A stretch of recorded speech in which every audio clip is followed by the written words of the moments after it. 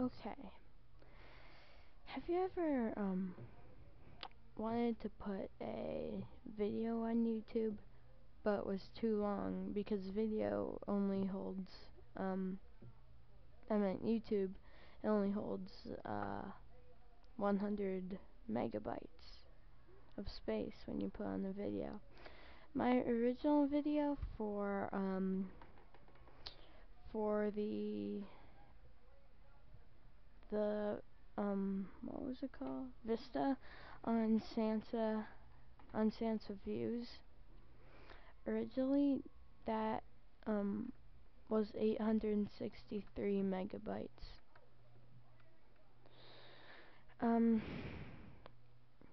Well, let's say you have a video just like that. What you want to do, you want to open up Windows Movie Maker. Now you need absolutely no compression You don't need any compression software for this.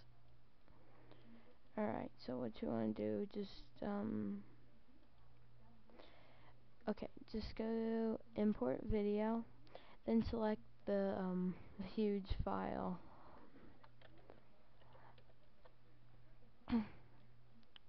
Okay. It might take a little while to upload onto Windows Movie Maker.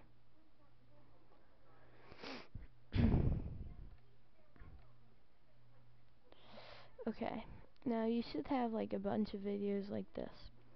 Highlight all of them, drag them down to the timeline, make sure that there's audio for every one of them. Play your video, make sure that it's the video that you put on. Okay, it's the video that I put on. Okay, now once you have it successfully in the timeline, go up to File, Save Movie File, choose My Computer, Next, and type in the name for it. Hit Next, and make sure you have best quality checked.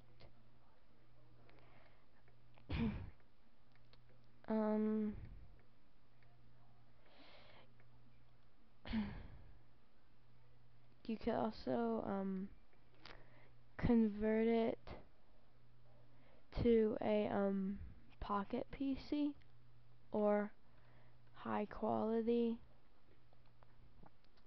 I just use best quality for playback on my computer, which is recommended. Hit Next, and it's gonna say it's saving the movie. Okay, whatever. Now once it's done once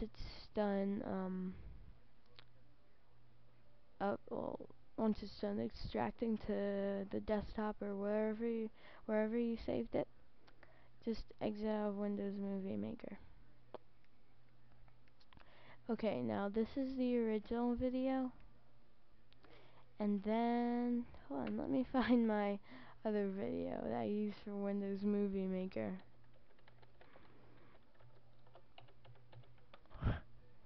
Okay, here it is.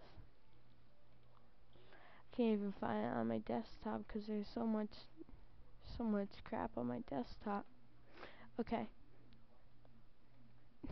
I'm gonna show the original video, 863 megabytes, and I'm gonna prove to you that these two are the same videos.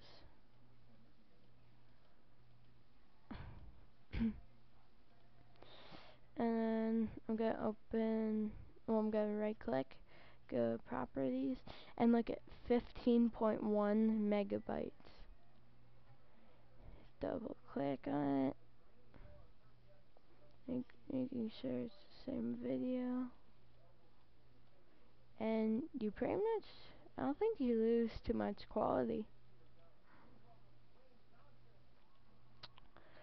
Well, that's that's how to compress a movie file. Please rate and comment. Goodbye.